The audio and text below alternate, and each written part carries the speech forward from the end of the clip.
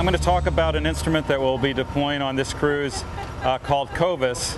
COVIS stands for Cabled Observatory Vent Imaging Sonar.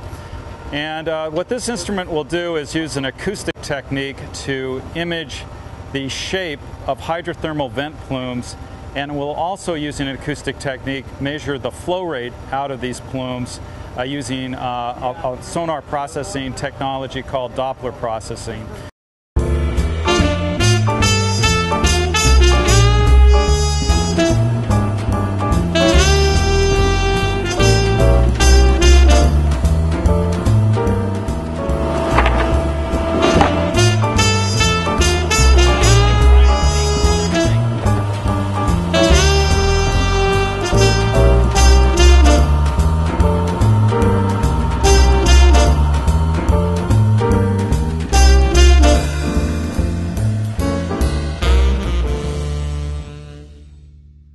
The sonar that we see on top of this large tripod, that's the black sonar, black transducer elements, produce like a fan beam sonar.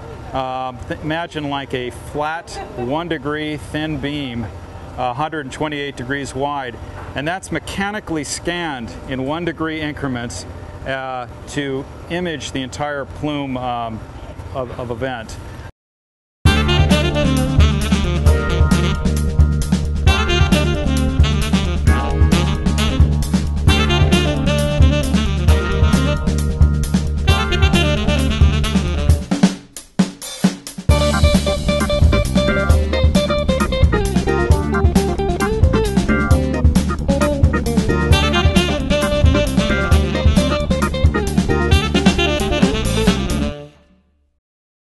The system also can mechanically move in this direction, pitch.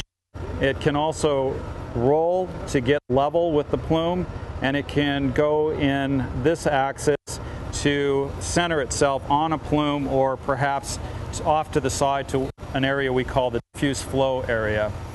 The system will connect to the Neptune Canada system and provide all of this data, which generates about 30 to 40 gigabytes a day.